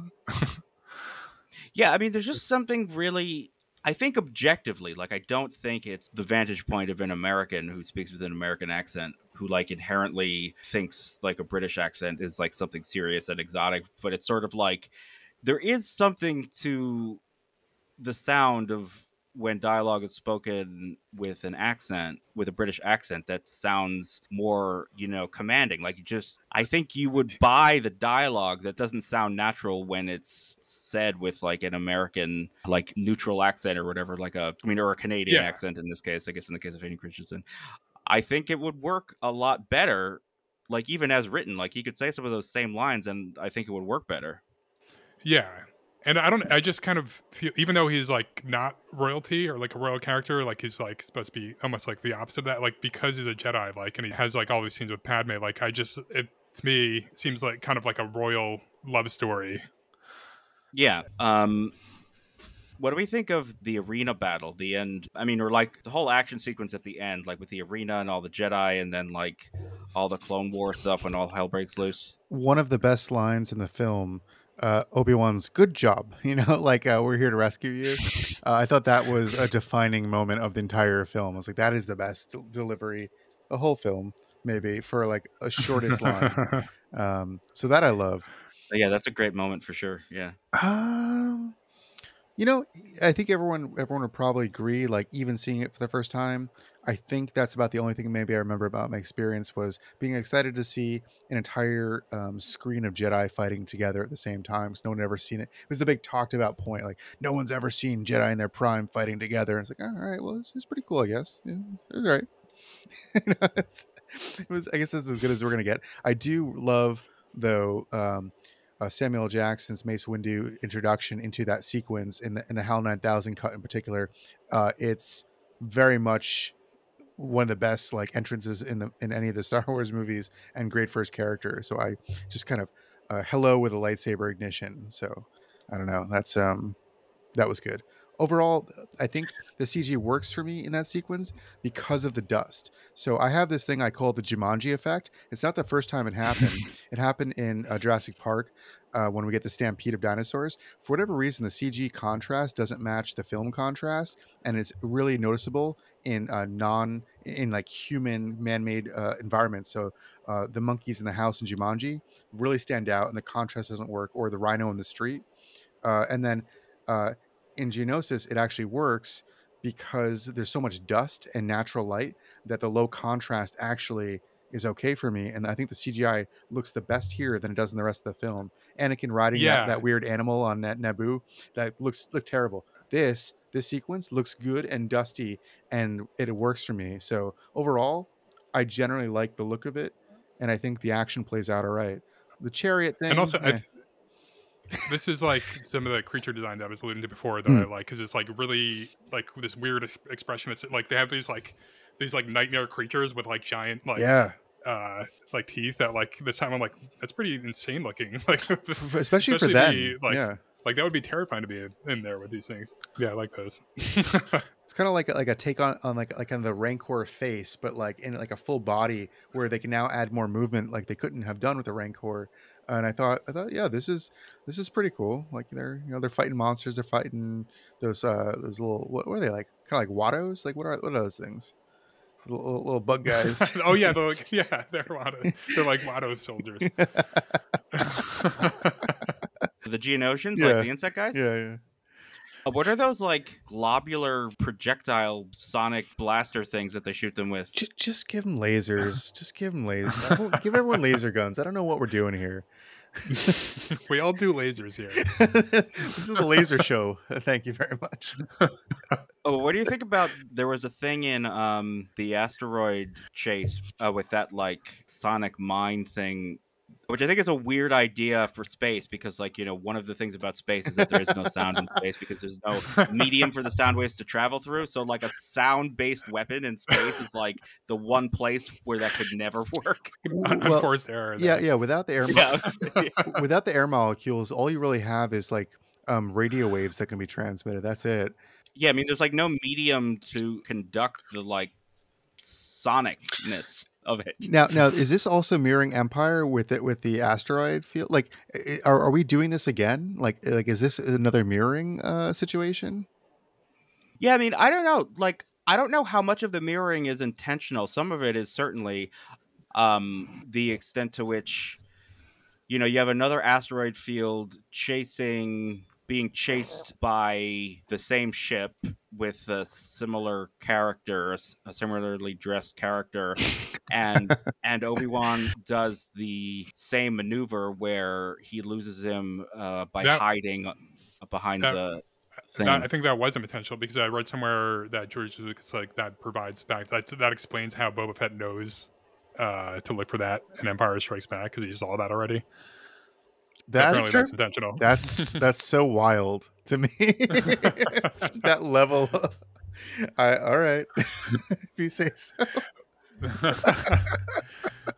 But I was reminded when we were talking about the CG creatures before the scene with Watto. Like I feel like that at least up to that point, was like the best performance of a CGI character, because I feel like Watto is so sad in that scene. Like when he's like recognizes Ed, like Annie? yeah, it's just like a sad old man. Annie, little Annie, Like it almost brings a sure tear to my sprouted. eye.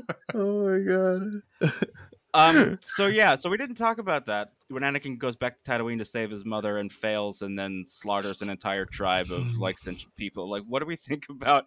What do we think about? I mean, there's a lot to tease out there, but so what do we think about the whole thing about his mother having to save his mother, and then his reaction to it? I always wondered it would be better if he found her just dead already. Like, and he didn't even have that final moment with her. Yeah. And like maybe that would you would understand a little bit more like what he's doing, and also just kind of understand his overall like he's just becoming more and more pessimistic in general, like because that is at least something that he got to see his mother last time. I guess he doesn't choose not to like see it that way, but I mean, could you do it though where the mother was already dead? Because then like the trip is sort of anticlimactic. It's sort of like then what happens there? It's like what happens. I mean, it would just be a very. I guess it's not a very Star Wars moment, but it would be a very bleak moment. Like you just kind of like I don't know, like you would I don't know, maybe you would see her lifeless body from behind or something. But like, so you're saying like he sees a body, he sees her dead body. He sees the body. Yeah. If there was I see what you're saying. If there was a charred body though, that would actually fit in line with with A New Hope. Yeah, New Hope 77. So it's like that would work, but I guess I don't know. I do agree. If she had already passed and he found her and was too late to save her, and that's the problem. But if it's too late entirely, I think that'd be worse. I do agree. I think that would be worse for him, not having any sense of closure. Like, but after all these years, like he does see her body, but it's dead. Yeah. Well, so here's the interesting thing too. Like I feel like what was stopping him this whole time from going back there sooner? Like I don't understand. Jedi Order. Right. So what's interesting is that he doesn't really blame the Jedi for that. It's a cult. It's like you would. No, but like I'm saying, it's like you would think he would be mad that I think clearly we're supposed to infer that like the Jedi have kept him away from visiting his mother this whole time. Like, I mean, that's a part of the thing about like no attachment. But like you would think when he was just there, if he had only gotten there sooner, you would think that he would express some more anger against the Jedi, like explicitly for having prevented him from saving his mother, from seeing his mother, because then he wouldn't have been better development. That'd be very in keeping. Yeah, I mean, and that would be what he would do. Like that's just what he should be doing, because like that's who he is. Yeah, and I feel like it's there implicitly. Yeah. And it like plays into his motivation in the next movie to prevent history from repeating itself with Padme. Though, I mean, it's interesting. Like, is it more potent this way? Because in this version, he blames himself. He doesn't really blame the Jedi at all. He blames himself. It's a failing of his. He should have been stronger. Yeah. He should have been able to do it. He should have been able to save her. Why couldn't I save her? He doesn't say anything about, like, I've been wanting to see my mom for years, and the Jedi have always been like, no, you can't. And, fuck them, because if I hadn't done what they said earlier, then she probably wouldn't be dead. So I think that that's interesting that he turns it into like self-loathing or self-motivation or whatever. I do find it a little strange that the whole reason why he's in this situation is because of the Jedi, and he doesn't give voice to that frustration. I don't think ever, not even in the next movie.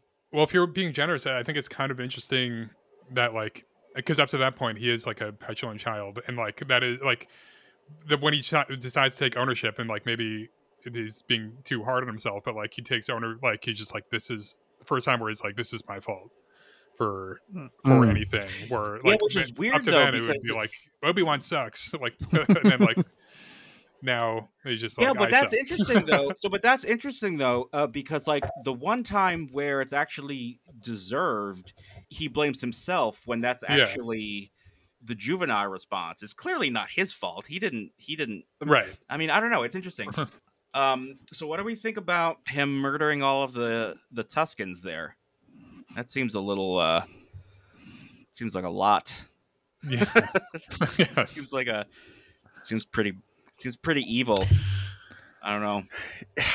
I think he says he like every one of like I think the fact like that he goes and makes sure that everyone is dead, like it sounds, instead of just like a rage. I don't know. Yeah, It's very strategic sounding.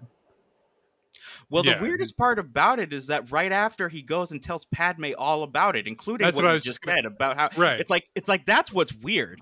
And Is that like what's even weirder is that like the movie seems to think that that's fine. yeah, and that like also like that should be like a horror moment, like where it's just like this guy's not well, because like he did like he spent so much time doing that, and now he's like showing some kind of like regret over it, but like I don't know, like it's just like a weird regret And that instead, yeah, like he and wants her, you know, like instead it's almost like he's like he wants her to like help him feel better about it or He's talking something. to a Like humanitarian. I mean, like of all people, yeah, like she's specifically about saving lives. well, what this is obviously trying to be is an homage to the Searchers. I think that's the inspiration for how that whole subplot plays out and how it look complete with like the how Klieg Lars is sort of maimed from like trying to go out and find her and like the search parties and stuff like that.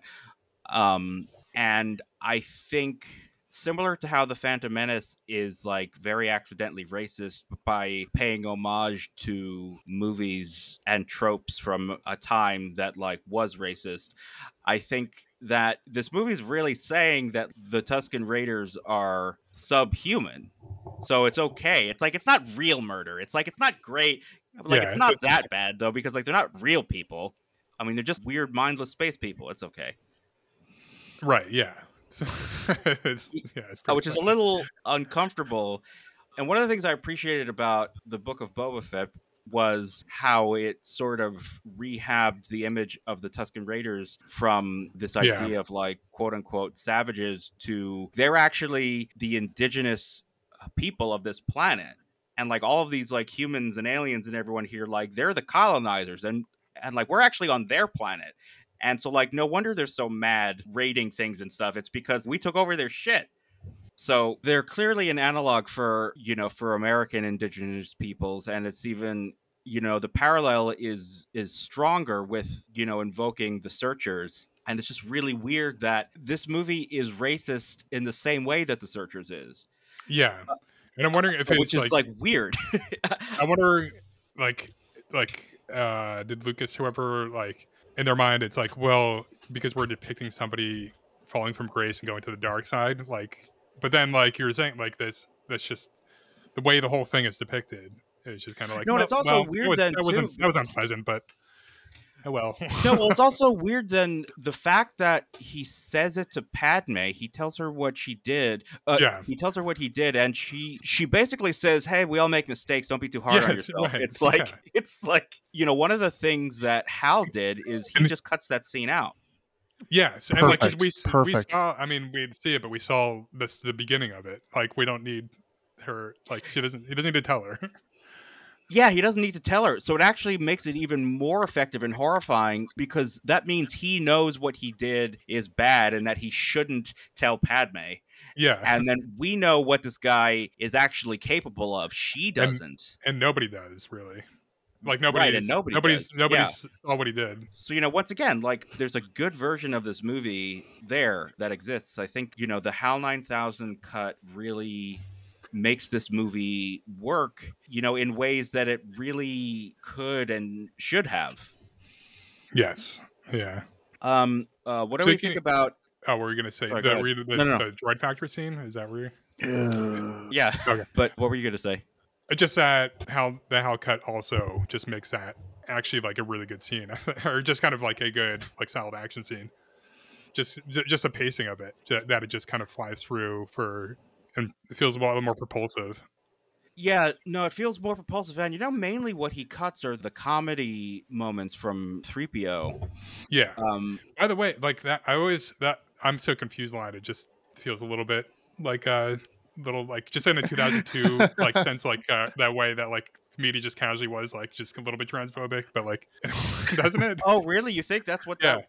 Oh, Yeah, that's interesting. because it's just like it doesn't I didn't seem, it think doesn't so. make sense for him to be like, it's just like, I'm so confused. Like, it seems like a reference to people used to just like say people like call people like sexually confused if they were Oh, that's anything other than interesting. I straight. never, I But like, never cause like, read it I don't that know, way, it's but just that's like, it interesting. doesn't, to me, it doesn't like, the joke doesn't like play any other way.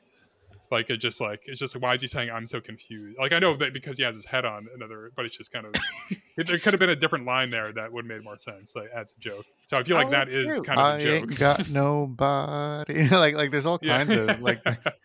Well, so you're hitting on something, not the transphobia, which is a really interesting reading of that. That I don't know that I ever read the It's just line like that one of way. those kind Like of like that's 90s, like early 2000s, like kind of yeah. casual jokes. Like, Well, I mean that's certainly interesting. But more broadly, I think one of the things that doesn't really work at all in the theatrical cut is the romance subplot.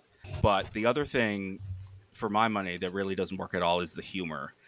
And I think it's on display the most in the droid factory scene and the arena scene with like the horrible puns that 3PO makes about being quite you're beside singeing my himself. circuits.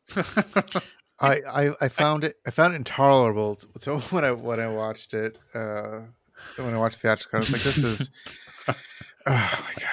Yeah, it's like it goes out of its way to be cringingly unfunny. He was Binksing. It's He almost was like Jar Jar rubbing your nose Binksing. in it. Yeah. I would say the humor in this movie works even less than the humor in The Phantom Menace. Yeah. I would But agree. also, yeah. I think it does because the one thing that I do like, I still kind of feel this way, but like I liked Phantom Menace a little bit more when it came out because like I knew that was a bad movie, but like just because there was like a little more sense of like wonder of like and like adventure, when they were visiting like the Gungan underwater cities, like scenes like that, and I feel like Alice in like dumb Wonderland, humor kind kind of of fantastic. yeah. Yeah. Yeah, and like the dumb humor modes kind of like fit a little easier into that kind of tone. It really was a film for a younger age, I think, especially based on Yeah. like, young Anakin's age. Like it really was for younger kids, in my opinion. Yeah. Yeah. Yeah, it's kind of like the early Harry Potter movies versus the later ones. Like Yeah. Yeah. like when they're Yeah. the tone like ages with them. Yeah, well, that's interesting. Read that way because like the prequels are then ostensibly for somebody younger than the audience of the original Star Wars, yet at the same time had to be for an audience that was decades older than the audience of the original Star Wars. So it's sort of like I think you might be onto something there, where it's simultaneously trying to be for like really young kids and also for like jaded Gen Xers, right? And it's kind of like it's an impossible needle to thread. Isn't that what Doctor Who seemingly. is doing all the time? That's like Yeah, well, Doctor Who is like straddling that all the time, doing a better job, I'm sure. yeah. I mean, that's It's a actually good kind of a straddler. good point. Yeah, it's a good straddler. It's for kids, but adults are Um, obsessed with it. yeah, I mean, it's actually an apt comparison. I don't know. It's sort of tricky. Like the jokes. It's like whenever there's like a joke in this movie, it like really pulls me out in a weird way. It's almost like they're just like dropped in from the sky, and it's like, oh, you were trying to be funny there, I guess. I really wish you hadn't tried. Yeah. Because I they don't all know, like man. all have their own like kind of shot setup too. Like it's just like that whole thing was set up just to have these jokes. Like, And it was so easy to cut that way. Yeah. You could cut them right out. They were drop right in, yeah. take them right back out. Yeah, well, I mean, like that's what's so. It's like here. I have to be honest. Like when revisiting the theatrical cut of this movie, which I don't do very frequently, because, like I said, I usually watch the HAL 9000 version. I'm always like, was it really as bad as I remember?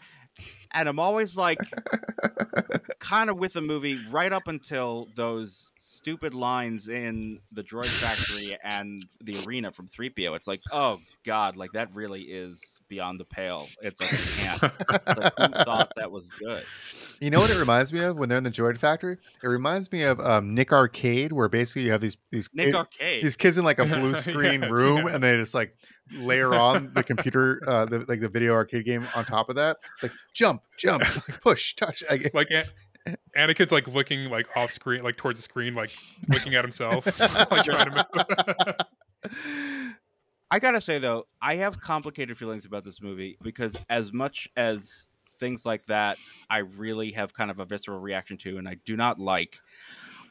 I can't hate how weird and idiosyncratic this movie is. Like, there's something charming and, like, in this day and age, like, admirable about, making a movie that is just like so. I keep thinking of this line from Ghostbusters, like, no human being would make movies like this. It's almost like Yeah. it's almost like in this weird moment that we're living in of like franchise media, whether it's like superhero films or the coming specter of AI created entertainment, or whatever that's going to turn into. It's like no AI would come up with a movie like this. No, Yes. Yeah. it's pure humanity. It's pure humanity. Like, no studio, no movie made by committee would be as idiosyncratic as this movie is. Yeah. And I can't. Part of me loves this movie for that. It's like I can't not. It's the great work of the maestro George Lucas. You really can't. Like, Right. he's conducting a symphony of specialists, and I can say that I enjoy this film now, particularly the Howlin' 1000 cut, and that I watched it and I relatively enjoyed myself. I don't have the same, I guess it wasn't hatred, but yeah, I had the Phantom Menace hangover, and I couldn't watch this with like a clear head. And I think this actually continued my not even distaste, but I think my contempt for the prequels into Revenge of the Sith. And with some given time, I could look at it and say, like, there's good parts of this, and there is a movie that has resurfaced out of it through this new edit, and I think it's worth the time. I think it's worth the watching. Yeah, I totally agree with that and what Josh said, because like, me, like I can't help but love like a funky movie. Like, if it's just like, I feel like anything like that is a gift, like, in its own way. Like, it's amazing. It's just yeah. it's yeah. I don't really know what else to say about this movie. It's like it transcends good and bad in a way. It's like, yes, to both of those things. It's both at like, once. yeah. It really is. Yeah. I don't even know what to say about it. Actually, let me ask you, what scene did you think I was freeze framing in the club? Oh, I thought they're like some weird like thong costumes in that. Oh, I totally freeze frame there. Yeah. When they first walk in, which kind of mirrors the Return of the Jedi, Ula, the dancer type of costume. Like there was like a slight bit of sexuality in Star Wars that was always kind of there. That's been kind of, I guess, lost in the prequel films. That there's just none of. Yeah, like I guess like this is the movie that gets closest to confronting sexuality. Yeah, with this like really fumbling virgin teenager who like has a crush on Padme. Virgins? Oh, I don't know. Yeah. I don't know. I mean, Padme seems to have she has some stories. Anakin went right from being a kid right into the Jedi Council. He's got a lot of pent up curiosity. I don't know. Yeah, I guess here's a crass question. Do you think they had sex in this movie? Well, I think the Hal cut makes that more clear that they did, because like, when they go right to the kiss, and I think they go right up to the after that to that next morning. The next morning, he's out stretching. Like, yeah, he's like, oh, that's but then like post-coital stretch. The theatrical cut, like between that is like when he's having a nightmare, and like it looks like he's in bed alone. Right. Yeah. So. Yeah, I mean, these movies have a weird relationship with sex and sexuality. It's like, when it's like clearly a big part of the plot like depends on making babies. Sex, like making Jedi babies. Yeah, making Jedi. And the way it's implied in the Hellcut is like, I think it just is very in keeping with like sex in Star Wars. Like it's just like they kiss, and then there's the next morning, and like she comes out with their hair down, and she like is like wearing a robe, and he's like standing out there with, like in full stretch mode. All stretched. There's something similar in The Empire Strikes Back. Like you have to assume that like Han and Leia had sex on the Falcon, right? Oh, totally. I mean, all that time in the asteroid field and that long trip to Bespin. Oh yeah, and then they're getting sauced at Bespin. I just got a flash of like what their sex would be like. It would be pretty intense. Who's sex? Han and Leia? Han and Leia. Yeah, a Yeah, lot of lip biting. Yeah. yeah. A lot of pointing, a lot of like hard fingering. Oh God, it's too late. It's late. Do we have any thoughts that you guys wanted to say that haven't said? And if so, what are they? And Oh, then we'll move on to closing thoughts. just like I was looking at some of the, I guess, people that were almost cast as Anakin, Mm.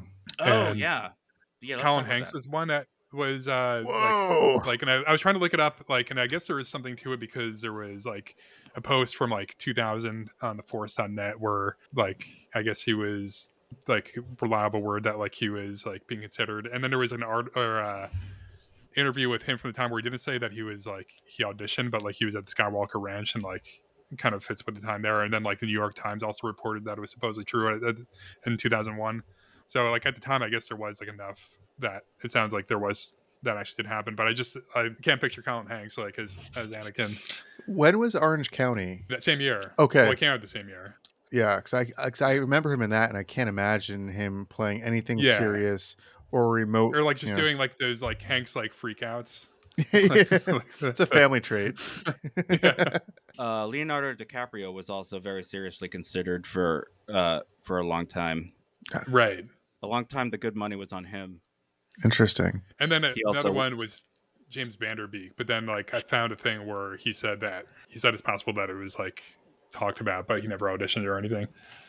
So Yeah, I remember those rumors at the time. Like, what was this freak out at the time? Like, was this like a specific moment in like nerd culture and like the turf wars of nerd culture? Like, I remember as a high schooler, there was this like pervading sense that like a James Vanderbeek, if like a James Vanderbeek or someone who was like popular with teeny bopper girls was cast as Anakin, like it was going to be like a travesty. And I don't quite know. It's like kind of hard for me now to put myself back in that headspace. But like, I mean, that was a real thing. Like there was even, I mean, this is true. There was a cameo that some of the members from NSYNC shot where they were Jedi in the arena battle. And they cut it out of the movie because of the backlash from the fans when news of that leaked. And it's kind of like, what is that? It's like, is that like a nerd kind of like a gatekeeping thing where it's like you can't have your like. I think so. Yeah. That's so weird. Isn't that weird?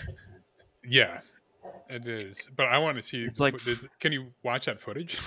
Is that somewhere? I don't think you can watch that footage. Like you would have to like raid the archives at Skywalker Ranch. I mean, it would be ridiculous if they like cut to the shot and then I feel like there's a 40% chance that this is how it like would have been. Like if they cut to them and like what are their songs, like it just like a drop, like kind of drops like for a second, like in their shot, and they were kind of like dancing, like as they were fighting. Cantina band style version of their music.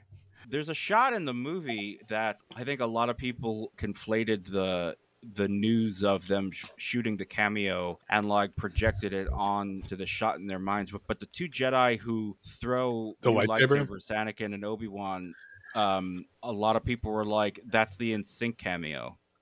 Yeah, I actually rewound that several times because I'm like, why does that guy like? It does look like something. Yeah, like, he just weird has like going a on. weird like goatee facial hair thing, Yeah. and like sideburns, and like it's It like, almost looks like sort of like a boy band kind of look. Yeah, it's like a really bad like Hugh McGregor like stunt double or something. Yeah. And he's like throwing it Russ, to. are you queuing it up? Yeah, I'm looking through it right now. But yeah, they're very often they're erroneously reported as the NSYNC cameo, and it's not actually them, but they're often mistaken for them. Closing thoughts on this movie, guys. I mean, like I said, I think it transcends good and bad. Right, and it's both. It's both and neither. Yeah. I think it could be fun. I recommend everyone watch the HAL 9000 cut and never revisit the theatrical cut unless you want to compare them. Just stick to the HAL 9000. I think it makes it work for me. That relationship between Anakin and Padme works in the film. His performance being trimmed works. It's 25 minutes shorter, by the way, and like that's including like some added in scenes. So it's like That's a lot of probably a solid half cringe. an hour removed. That's a lot of Yeah. cringe that was trimmed. Like But then, like, a lot of that is just like trimming scenes down. Like, yeah. there's a lot of, like I said before, when they go to the club, like they walk in, that's like in like 45 seconds where they kind of amble in and like they have that kind of dialogue that doesn't make any sense, and then they're like looking around, and it's like point of view, and like you can see like the like whatever like kind of like Star Wars football game on the screen. Yeah, the set dressing isn't good enough to like linger there. It wasn't exciting. It wasn't like, hey, look at the weird creatures here. It's like, look at these like 2000s era like human teenagers dressed up with like wild like frizzy hair. Like it was not good. I definitely recommend freeze framing your way through that sequence to investigate if you have the time. But yeah, it's really a mixed bag. Like some production design is amazing, some is like non-Star Wars. It's really, it could be a case study in figuring out how to make a Star Wars film look like Star Wars. I think it's worth revisiting. I think the fact that it's a Star Wars noir is interesting. I think the Camino stuff is great. If you want to get into some Boba Fett backstory that was never needed, it's all there. It's and some of the space flight stuff looks good. You got a solar sail. I do have one closing thought, that sometimes the score preempts itself too much. So John Williams brings in the Imperial March, which I always identified as Darth Vader's theme personally. And he brings it in when they're like loading up the ships at the end, when they're looking off the balcony, and I'm like, I felt that it was out of place. I'm like, you're bringing in a theme that's really not ready to come out yet. And so I thought that was a little bit of a push. So I don't know. All those things aside, I think, with watching the HAL cut, it's yeah, you could do it. Get into it. Pop some popcorn. No, yeah, you can find the HAL 9000 cut if you go to originaltrilogy.com, the forums there, and if you Google it, I'm sure you could find the HAL 9000 cut. I believe he's retitled Attack of the Clones The Gathering Storm. Nice. I don't know what title I prefer. I don't love The Gathering Storm, but I also equally don't love Attack of the Clones. And I don't know why I don't love Attack of the Clones, because if you think about it, it's not that far off from The Empire Strikes Back. What about The Gathering Clones, like Clone Party? The Gathering. Send in the clone. Clone Gathering? I'd watch those. Like the clone convention. yeah, the clone convention at the Coruscant Hilton.